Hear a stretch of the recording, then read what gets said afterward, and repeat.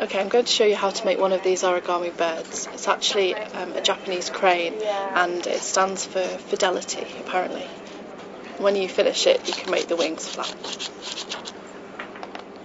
Okay, it's very simple. You begin by folding the paper in half.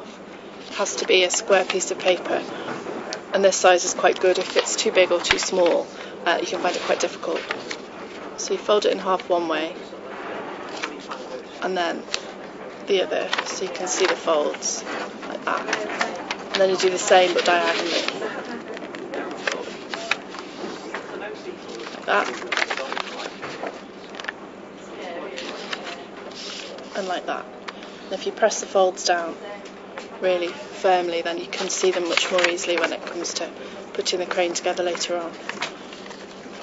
So next you need to bring each corner into the middle to make a fold like this that's a triangle shape, and you do that on every side,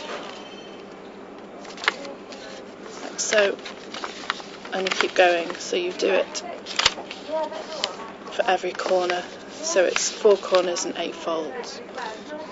And then the next thing is to fold in the triangle shapes on each flat side, so it forms a sort of star shape.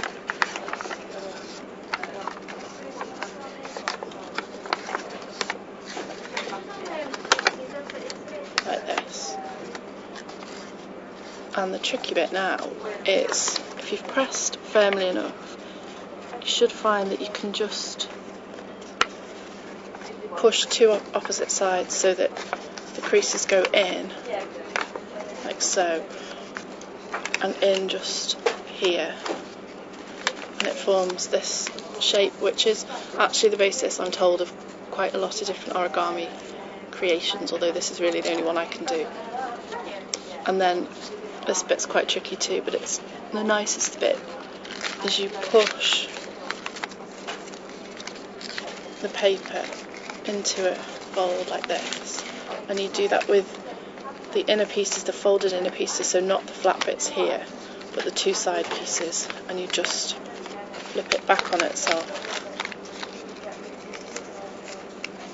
like that. And then you pick which side you want to be the head and the tail. So I usually go, if there's a bit that's a bit messy, you can turn that into the head, and you just push down like this, and it makes the beak. And then finally you want to just make sure that the wings are nice and curly,